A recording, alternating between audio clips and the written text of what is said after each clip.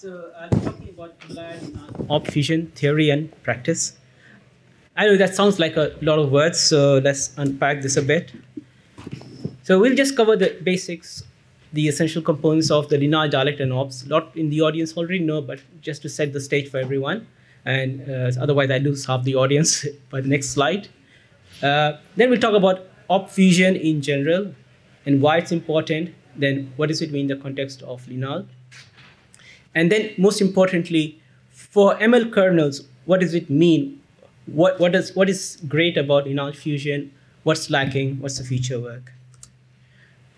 First thing first, big thank you for all the people who have been contributing to upstream Linalg and Fusion. Without without their contribution, this kind of presentations wouldn't be possible, really.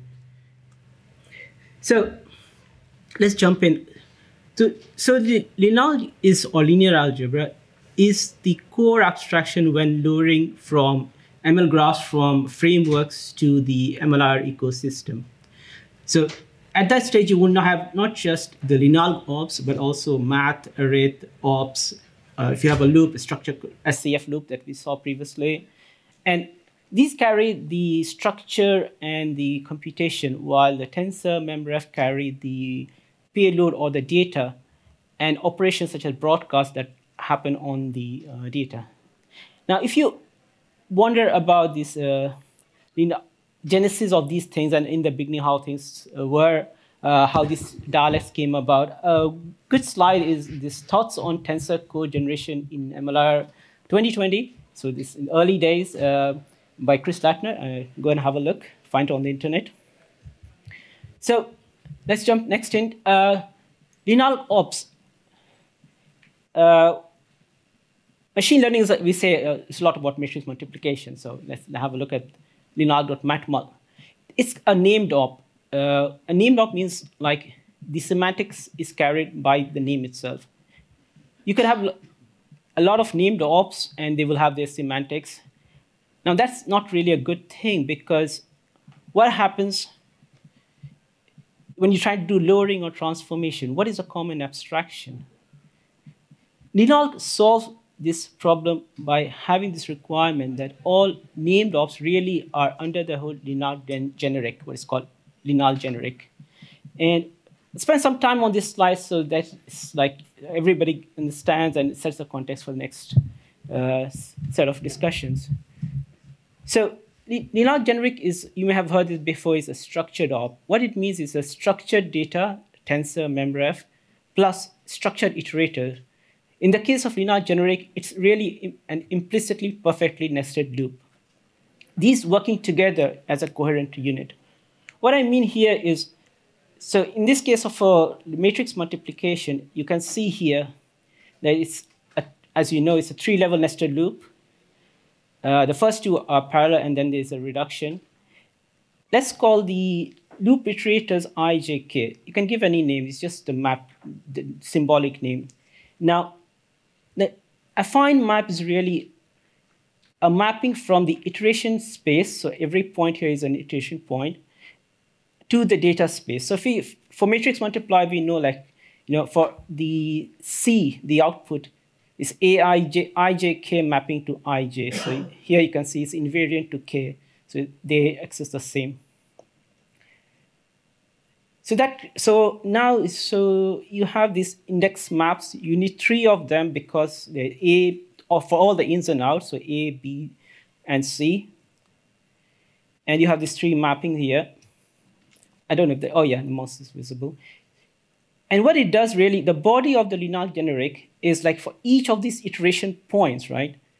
The indexes and the mapping. So the iterator to the map tells you the index for each of these A, B, C, all the ins and outs. And those form the arguments to the basic block, so the block arguments. And then the code inside the basic block is scalar code. So in the case of matrix multiply, you do multiply and add. I want to say a bit more about the outs, because to me, they are serving 3 roles. First is it's giving the output shape. So for example, if you have a broadcast, amount of broadcast is not apparent from the ins. It's not apparent from the yield, but it's the shape of the output. The second is the initial value. Suppose you're doing a reduction, a max, or a summation. You have a starting point, a 0 or a 1, depending on you're doing add or multiply. You get it from the outs. In that case, it serves the purpose of an init. And the third one is for bufferization, the destination passing. You specify, you give it a kind of hint, which I think Matthias was talking this morning about, where it tells you in the bufferization where it could actually write the output. So with that said, let's just one more on this one is okay, as I said, Linalg generic is an implicitly nested loop, and if you lower it, so you can so to get the generalized one, you just say MLIR Op Linalg generalize, and you get the generalized version of the named op. And if you lower it to loops, you can really see the 3-level nested loops and the operations, right?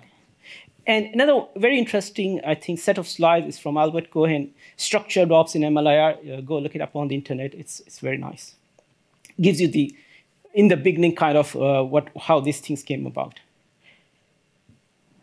Quick one on this one. I like this one. It's from Stella. It's called Linalg Op DSL. It's a Python-based DSL for authoring Linalg op definition. So this is example for the matmul. And so as you can see here, Linalg struct def matmul.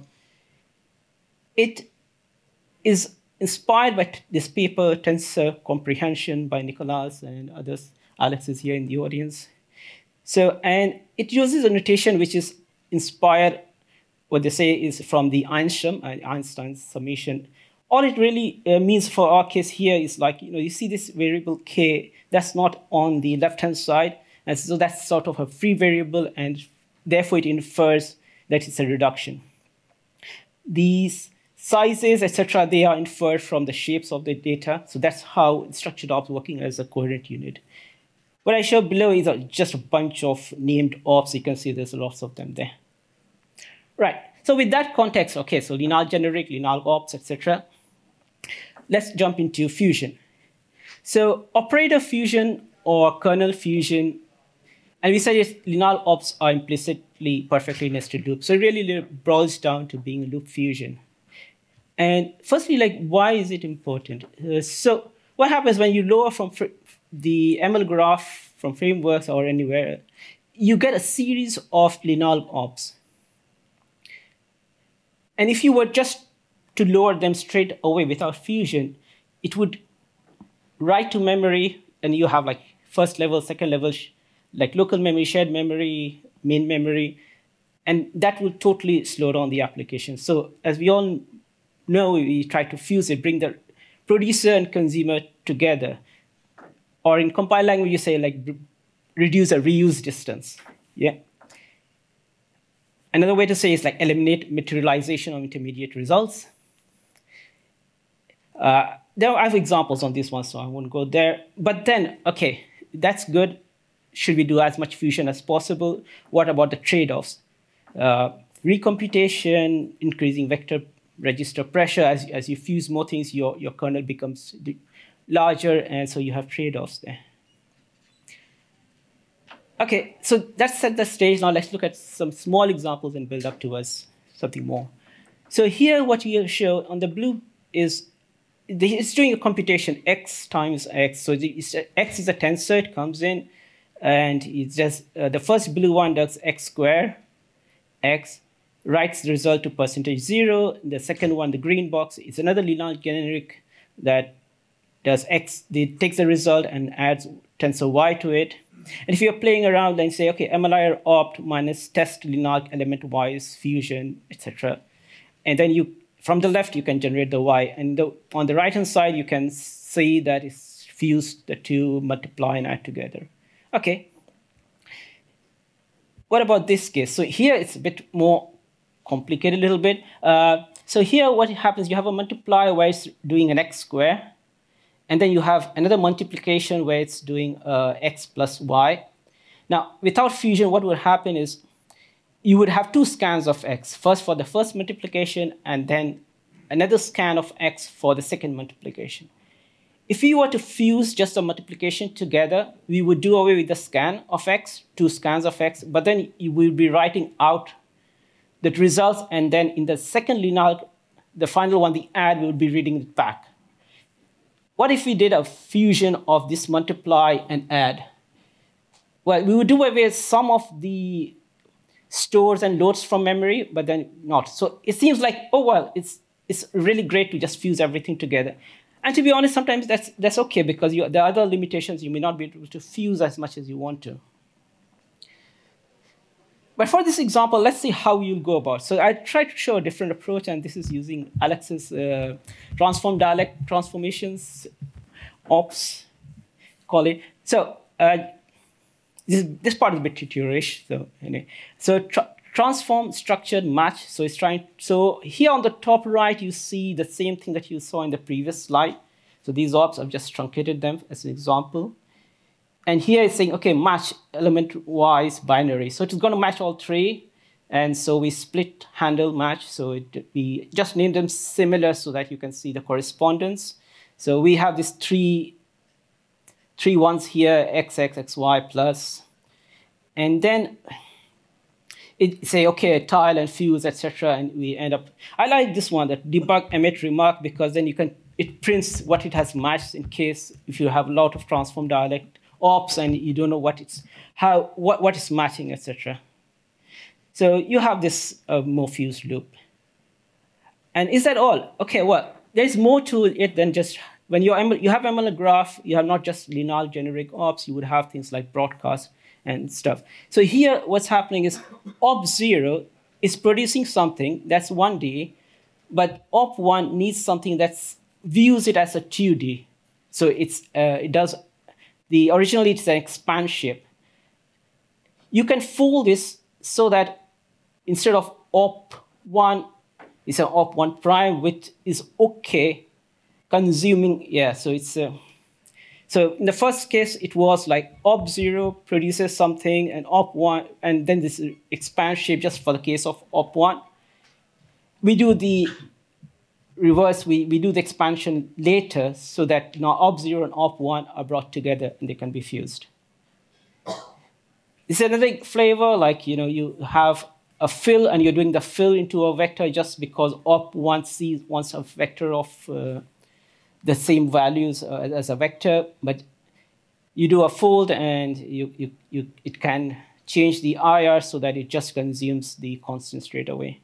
So what's the point of all this? You have a lot of these kind of optimizations already there, patterns there. So another one is like, here, I've listed a few indexed consumer producers. You have a producer and consumer, and they seem to be consuming something, but actually they're just trying to generate the indices. And through optimization, you can remove those things. And then say, OK, I'm going to write a compiler, my payful compiler, and OK, I need those passes. You can say Linalg populate, and you have this control function with which you can actually control in which cases I want to do a fusion, in which case I don't want to do fusion. But then you step back and say, OK, you got all these bells and whistles and MLIR and all these facilities. How do I write a great fusion algorithm in general? So the goal is like improve locality, etc. Great. And then you have this free ticket, like, OK, as it is in most for compiler optimization problems, maximizing data locality by fusion is NP hard, which means you can't really aspire for a perfect algorithm. But then there are some better ones than other ones. So you go read a bunch of papers and you say, OK, it starts with a greedy algorithm and you have a cost function. One way is like, OK, you just have producer consumer, you grow it, you have a set of something called partitions, and you say, OK, I'm going to divide the graph. Some use a min cut, etc. You come up with some kind of algorithm that works good for your application. Now let's apply this really to a sort of pseudo-real application. So attention is all you need was a research paper by Google. It's considered founding document for AI, modern AI, and the main architecture of LLMs. What it does is it has this query key value these are matrices. And the operation it's doing is a matrix multiply of Q and K. Then there's some scaling and masking, a dropout, and there's a softmax. The softmax is really this here. It's e to the power of x minus x minus max. So basically, every row, so I've got it here. So for every row, it finds the max value and wants to do an element-wise subtraction from it. What you see here, I've just written it for this example, the attention in using Linalg generic ops. And firstly, we'll see like what existing things already happen. So here it's like, okay, because of this QKT, it does transpose, matrix multiply, and then it wants to do a max, this max here. Because it's going to do row-wise, you need a filled vector, or a sort of column vector, let's see. And then it does a reduction, then it needs to do a broadcast because it wants to do the subtraction. So it has a broadcast, and then it has got this exponent because it's doing this e to the power of x minus max. You got all this set of Linalg op for this. This is, yeah, sort of pseudocode for the attention. Let's try to play around with this and say MLIR opt Linalg generates. Like you need to run this generalized so that because otherwise it will keep the name ops as it is and will not do fusion. And you can see that the transpose is fused here because you can see like, instead of I k matrix multiply I k kj, but here it's a jk still, so it has just a transpose. What about the broadcast? That's also folded in. For this one, I had to write my own pass, but okay. Like, use the MLIR general passes, but I have my own set. And what about the rest? Like, so the subtract, exponent, etc.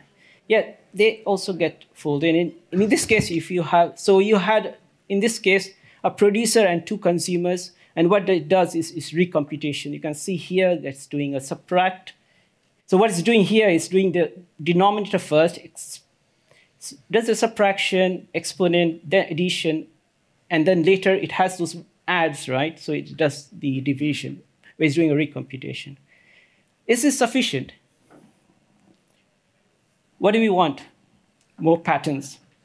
When do we want it? Now. Well, it's not about really more patterns. Because here, if you see, the main problem with this is if your row is very long, it doesn't fit into your local memory, and you're trying to do this reduction, and existing fusion tiling approaches will not work. And it was like this for a while, and I think many people have now heard about it. Flash attention paper came around 3 years ago, which solved this problem using what's called algebraic reassociation. So here, I'll try to explain a little bit here. So what happens is you want to compute the max of the whole row, but the row is very long. So you take one chunk of it, you compute, you say, okay, this is the full thing. I'm going to compute this e to the power of max of this particular one. And then, because the way the multiplication of exponents work, the exponents can cancel out, you can fix it. So what flash attention does is takes a chunk, computes partial result, carries on to the next, and so in this case, I'm just showing a small part. I'm showing like, compute the max here. When you come to the next one, you have not the max of just the blue part, but also the blue and the red and the green. It does a correction for it, and then proceeds on. It does not just that, but it also needs to compute the output, right? So if you go here all the way, so what it's doing is it's collapsing all of them together. So it's softmax and the output p times v, and it fixes the results as it progresses along. So in the end, when it has traversed all the way, it's done all these small blocks. At the end, it has all the right results. Okay, so in our countries, what does it mean? We are all compiler people. So the idea is, what can we learn from this that we can make as compiler pass that pushes the edge a bit forward in terms of so that every time a new version, a slight deviation of flash attention comes along, the compiler can maybe do something better than it can do today.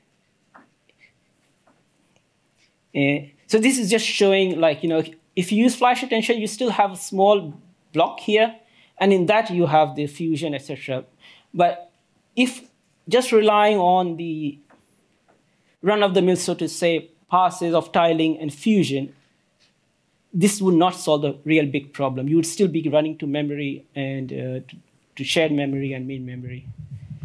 But overall, I would say, yeah, fusion works well. And I've kept these discussions to just limiting to fusion. I know there could be questions about what about tiling, what about other things, and what's the best answer, what's the best way to do it. I mean, that's really MLIR doesn't provide those answers. Those are for ERI, you can say, okay, how are you going to do it, you depending on your applications, etc.